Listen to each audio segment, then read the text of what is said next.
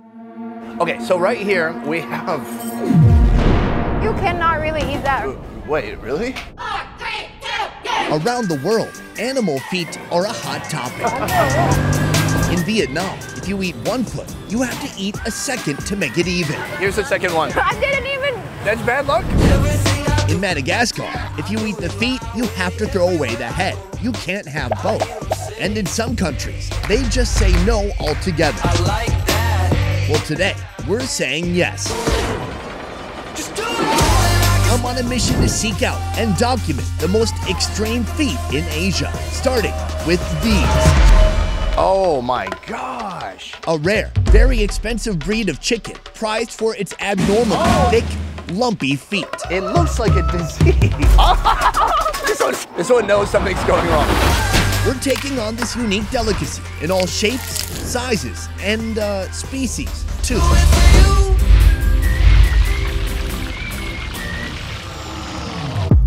Our first stop, a hidden farm just a 2-hour drive from Saigon. Sir. Joining me on this unusual excursion today, THUYEN. You may have seen her a few times before. Wow. Okay. What's in there? Hold on. Thank you so much for having us here at your beautiful farm. I'm shocked, I'm amazed, and I'm very curious what is going on here. And I kind of want to ask a question, but I don't want to be rude, but is this farm next to like a nuclear power plant? What do you mean? What do you mean? What do you mean? Vietnam has a chicken fetish. These are just a few breeds out of the over 50 that are farmed and raised throughout the country for various purposes. Cockfighting. Some chickens are kept as pets, but most will become food. I've had chicken and chicken feet a million times before, but the chicken I'm trying out today is a bit unusual. He's going in to actually catch one right now. Oh, that's a good one. It looks like a disease. I mean, look here. It looks like 10 fingernails. Yeah, oh my God. I don't think I'm touching a feet. When I go to a spa and get a pedicure, that's exactly the reaction I get. They see my feet and they're like, oh God, what have you done? Where do these chickens come from? Cái này thì nó đi đến từ phía Bắc của Việt Nam. Tên của nó thì là trùng với nơi nó sinh ra là Đông Tảo. I'd like to tell you that years of skilled selective breeding created what you see here. But in reality, no one knows why this chicken exists. Back in the days of kings and queens, it was banned for consumption, reserved only for the king himself. These days, if you save up enough coin, you too can eat like a king. For a normal chicken, I could expect to spend about $10. How much is it for this chicken that you're holding right now? Around 2 million for this one. I'm sorry, what? Yes. So 10 times the price? Yes, look at the legs. I mean, where can you get these?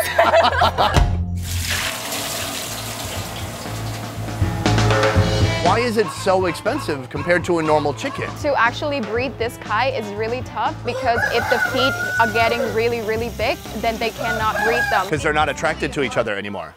When they have really big feet, then they actually crash the egg. But it's too small, then it's not qualified. Wow, this is gonna be for sure the most expensive chicken I've ever bought. The whole chicken can be prepared and cooked in several traditional styles, but we're just focused on the feet. These stompers are cooked with mugwort leaves and 11 different kinds of traditional Chinese medicine.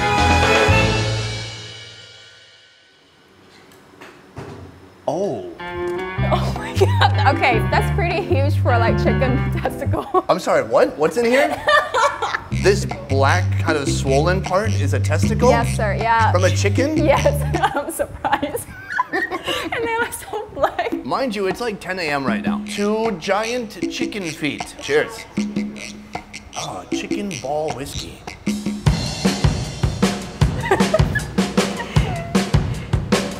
So I would say this is not really fill food, it's chill food.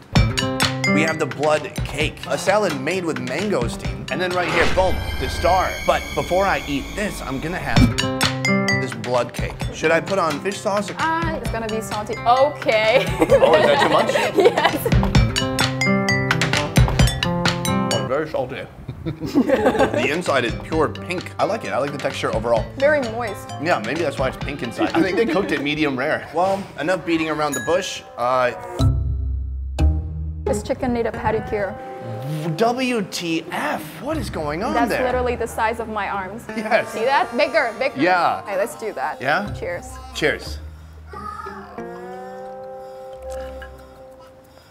Wow. I didn't even reach to the bones just yet. No, there's a lot of skin. The texture is a bit overwhelming for me because it is like spongy and springy at the same time. Usually you need to chop that up and then everybody like they can take a small bite, you know, and then they come back later. But if you look at the top of the foot, that's where earlier I said it was like 10 toenails. I think we should take a bite of the top of the foot. Gotcha. Oh, it is so rich, it's like a shot of butter. It's a little hard for me to get used to because it looks shocking. The texture is interesting. I like it the more I try it. And I think we're eating it wrong, obviously. But I can see how if you cut this up properly, portioned it up, I can see why people would like it. When it comes to chicken feet, Vietnam is one of the biggest consumers in Asia. Wow, there is a whole chicken in there. It's a common snack and the perfect pairing for beer or whiskey. But these aren't the only tasty feet you'll find here. Another favorite, pork trotters. What a place to be eating a foot on the side of the highway. It's very nice. Good ambiance. Oh, and there's a dog. It's very rare that you can eat this kind of food on the street because usually you can find it in bigger Vietnamese restaurants. That's why it's very popular because anybody can enjoy that now. Seasoned with salt and boiled for hours. Then deep fried until they turn gold. Crackling crispy on the outside, steamy and tender on the inside.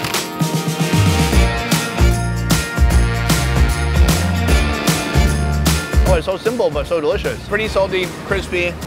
This dog wants them so bad.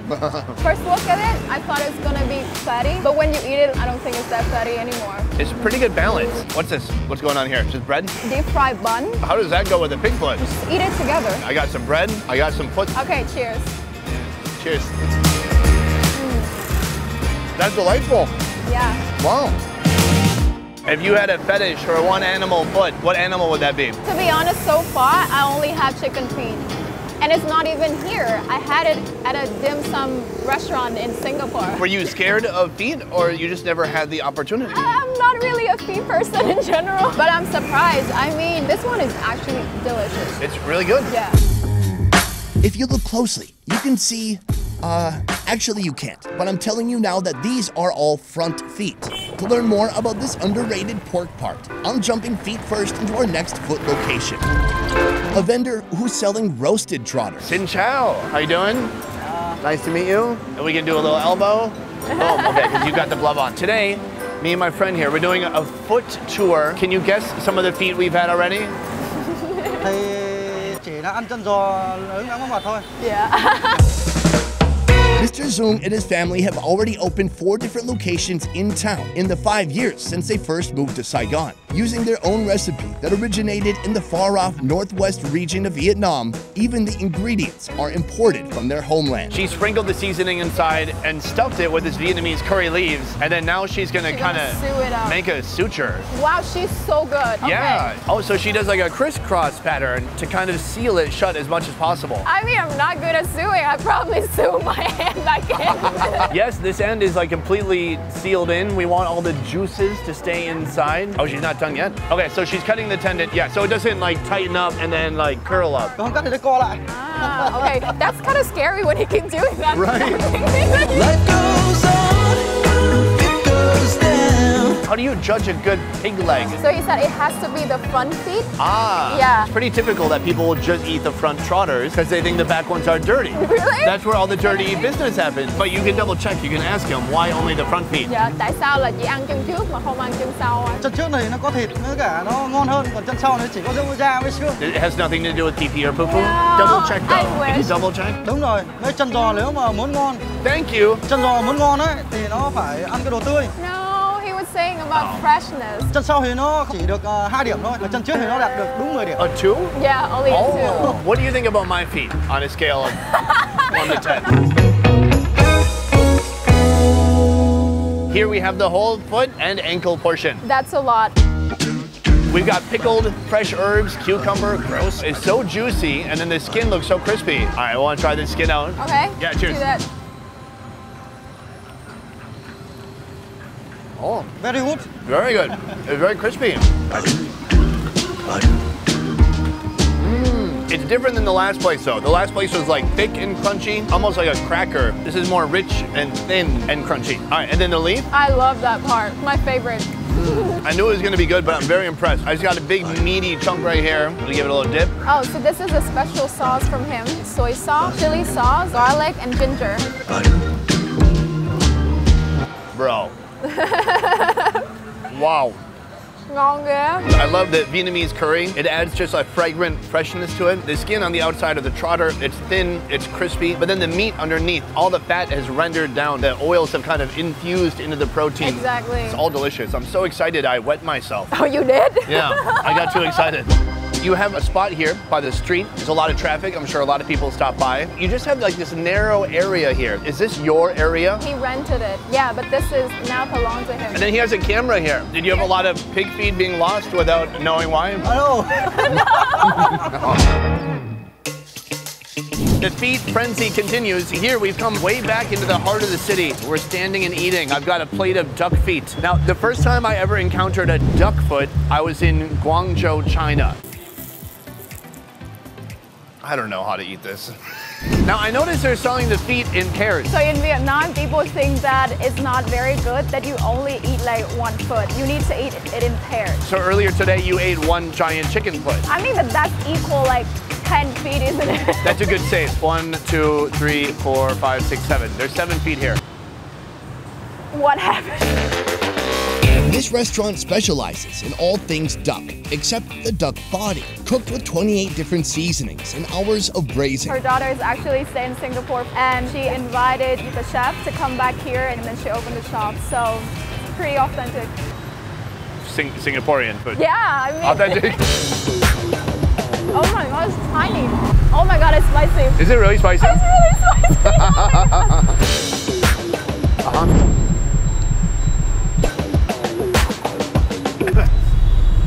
Why do I do this to myself? Why'd you agree to do this show? I think you've got to eat one of those. Oh, the webbing. It doesn't taste like anything. It's interesting. It is like a thin membrane. Why do you think that it's so little meat, but people still eat it? When people like drinking food, like you don't really want to eat that much, but you just want that kick, you know? Oh, yeah. Basically, everything we've had today, you're supposed to have with alcohol. True, true. It's simple. It's not a lot of food, but it's a good little snack. It's going to light up a spark in your mouth, and you're going to want to fizzle that out with a nice cold beer. Right.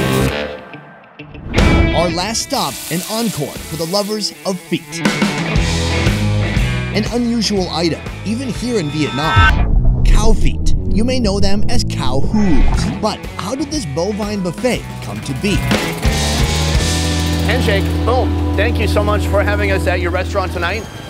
First of all, you have a menu on the wall here the size of a movie screen. You offer so many foods. How are you able to have such a huge menu and still keep everything fresh and in stock? Trên menu chị thật sự ra là nó tới gần 200 món ăn. So basically it's a family secret coming from her mom. They actually don't have a chef. She prepared everything and then the chef only like reassemble them. Her mother started this business 40 years ago, selling beef intestine hot pot. 20 years ago, Miss Nga took over the restaurant and expanded into the 2 houses next door. What time do you finish cooking usually? From midnight to 3 a.m. Wow. Yeah, she had a reverse schedule. People usually go to bed at night and she works, and then when people go to work, she sleeps. Her unique recipes are inclusive of all types of animals, but she takes special pride in her beef. Let's talk about the elephant in the room, or shall I say the cow feet on the big platter in front of us. Oh, here they are.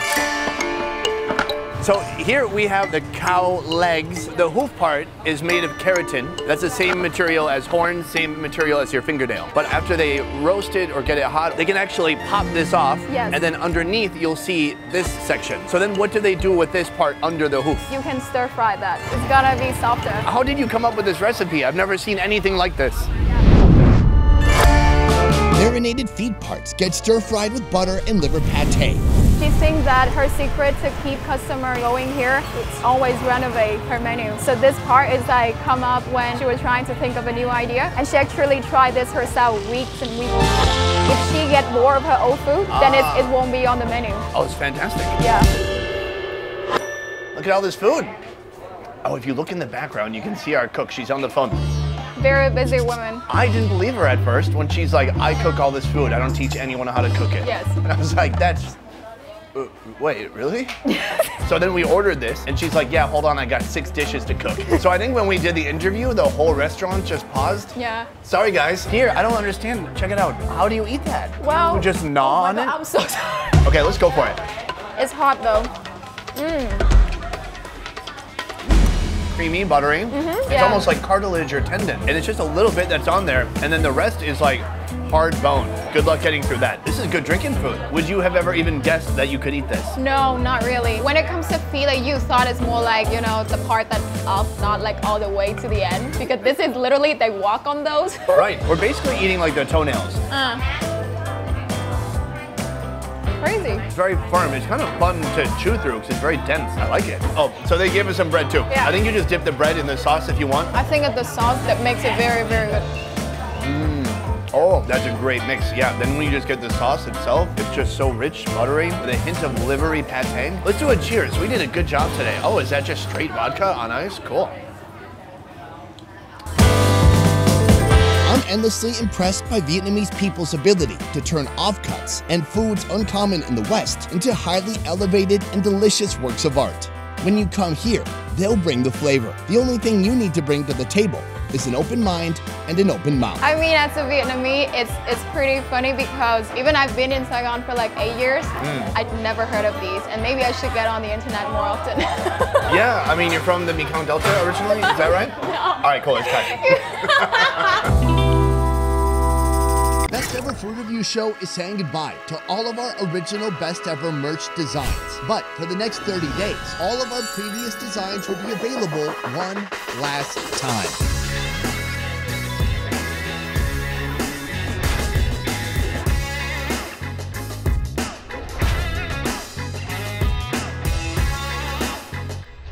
So besties, it's your last chance to snatch your favorite limited edition merch, all available in a variety of colors and styles. Link in bio to get yours.